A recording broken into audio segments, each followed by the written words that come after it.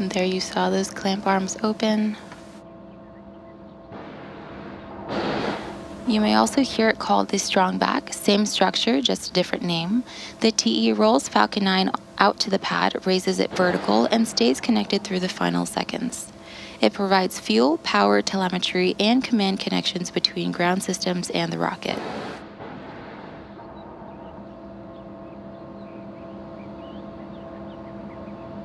And there you see the strong back reclining. Those clamps you saw at the top help stabilize the second stage during fueling. They also prevent movement during high winds. Once they open, the rocket is fully free at the top. Right now, both stages are nearly fully loaded with about 1 million pounds of propellant. That includes RP-1, a highly refined kerosene, and liquid oxygen chilled to over 300 degrees below zero. Propellant is loaded late in the countdown, and that's intentional. Stage 1 LOX load is complete. Before any of that propellant flows through the plumbing and the engines are chilled down. That prevents thermal shock and boil off when the ultra cold liquid starts moving. You may hear that referred to as engine chill. Loading wraps in 2 steps. The first stage finishes around T-3 minutes, and the second stage finishes a minute later. You've probably noticed some white clouds venting from the rocket, and that's condensation.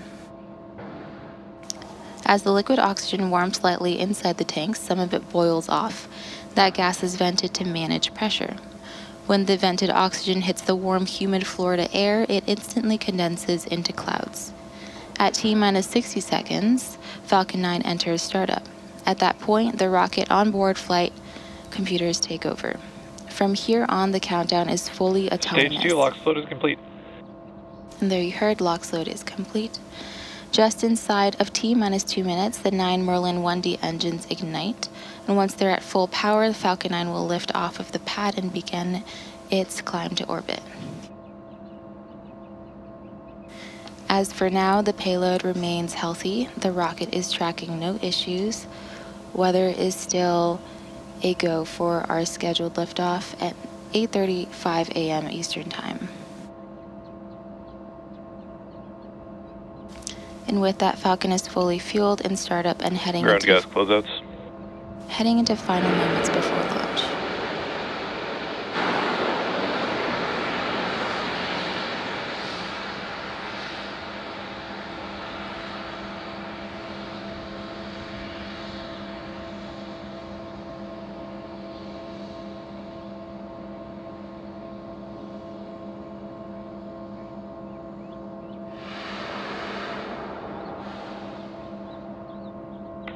Falcon 9 is in startup.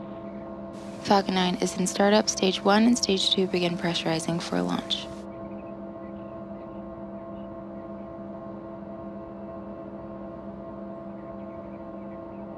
The launch director is go for launch.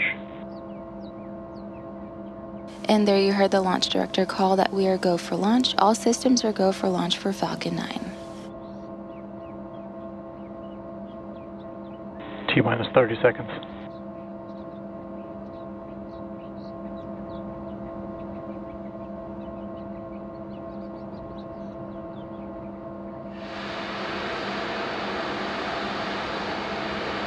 T-minus 15 seconds.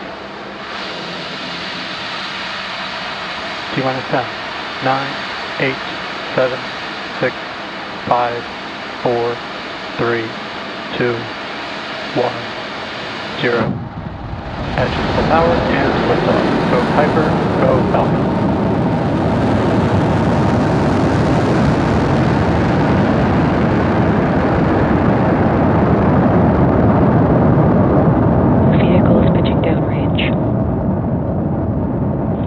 Propulsion is nominal.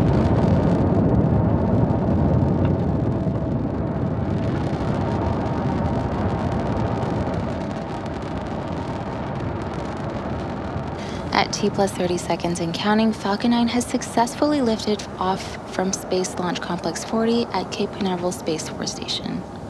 In just a few seconds, we'll throttle the engines down in preparation for max Q, a period of maximum aerodynamic pressure. This is a critical moment during flight because the combined stresses caused by Falcon 9 accelerating through the atmosphere and the ambient static pressure are at Falcon their 9 is greatest. supersonic.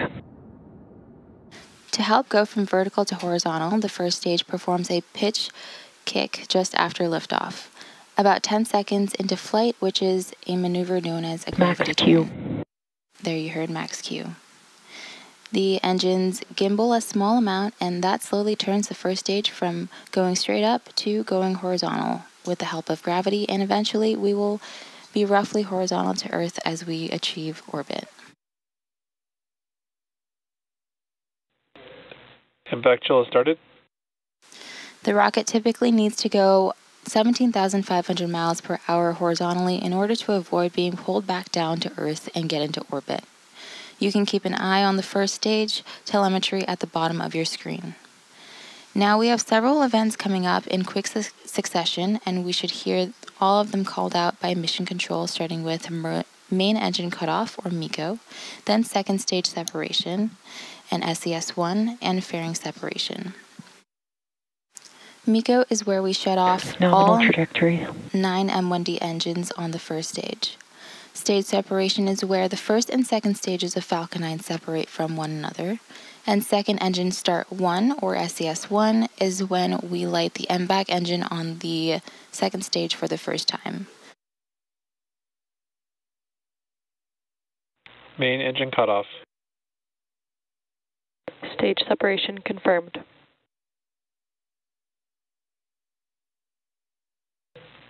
MVAC ignition.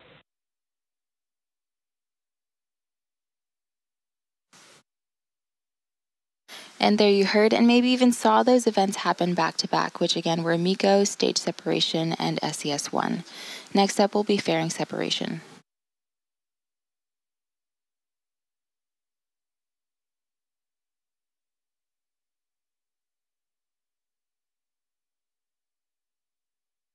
Here's a cool shot. You can see the separation of the stages.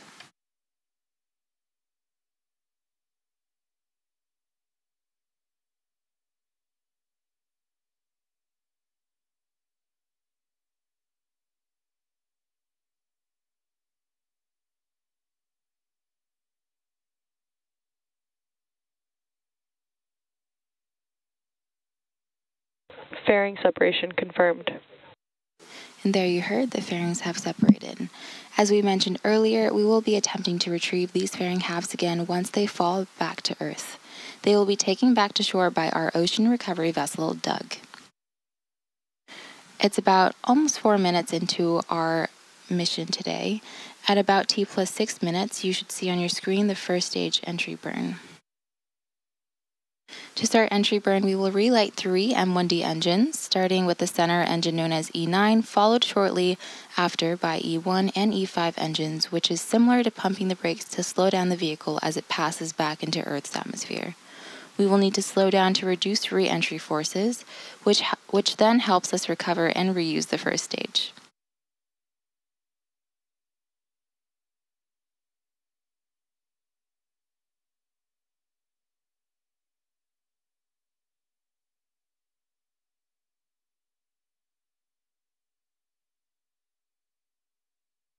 As you can see on your screen, the second stage is still picking up speed and heading to its destined orbit.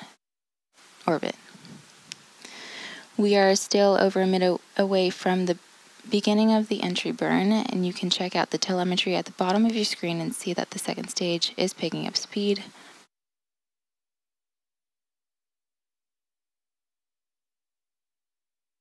We are about 40 seconds away from the beginning of the entry burn. If you like, you can check out the telemetry at the bottom of your screen where you can watch the graphics light up as the engines do.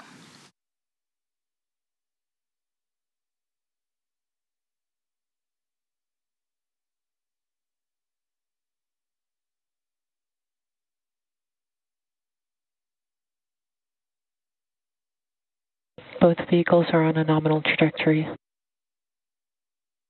In about 10 seconds, we'll hear that entry burn.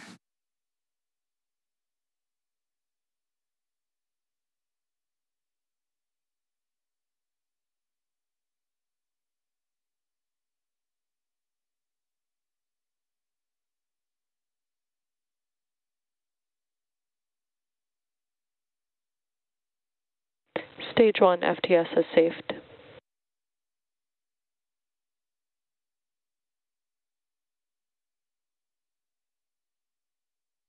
Stage 1 entry burn startup. And there's the call out for the entry burn startup on Falcon 9's first stage. This burn is set to last about 25 seconds and again is slowing down the vehicle in preparation for its final burn and landing.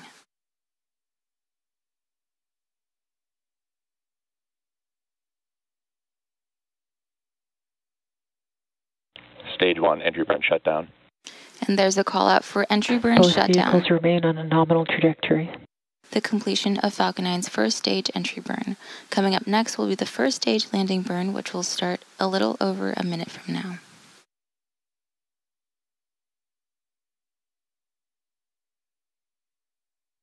Stage 2 FTS has safed.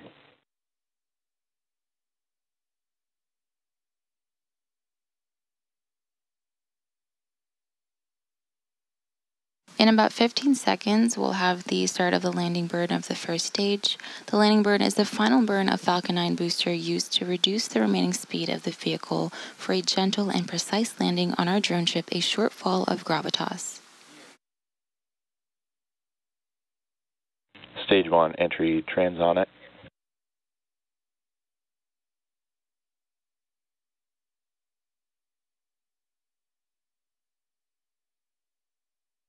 A very cool view of the first stage entering back into Earth's atmosphere.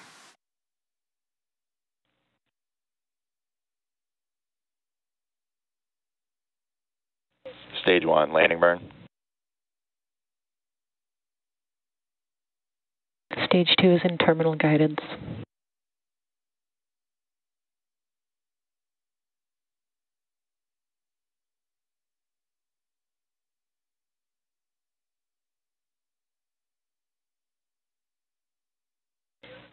Stage 1 landing leg deploy.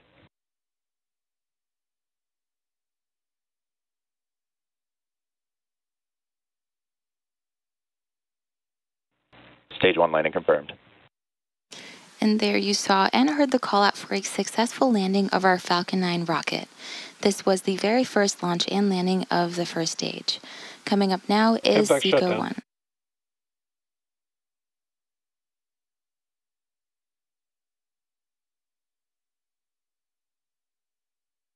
Nominal orbit insertion.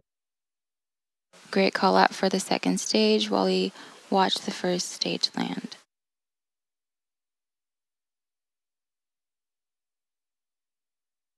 As we mentioned at the very top of the show, at our customer's request, we will be ending our live coverage after the booster lands. So with that successful landing, we will wrap up our broadcast. All of us here at SpaceX want to thank our customer, Amazon.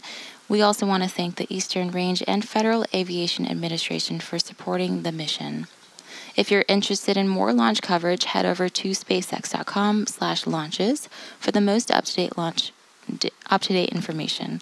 When you're there, check out our new departure board featuring our upcoming launches with details such as mission time, launch and landing site, and liftoff time.